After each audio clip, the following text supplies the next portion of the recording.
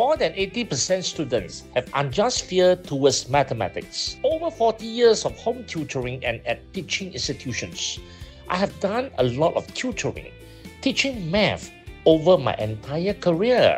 One of the biggest issues that I have noticed in my students struggling with math because it has not been addressed properly in schools and also due to its abstract nature, conceptual complexity and the influence of attitudes, motivation and individual learning habits. Richard Wan has been fixing this over the years. 世上无难事，我也一样做得到。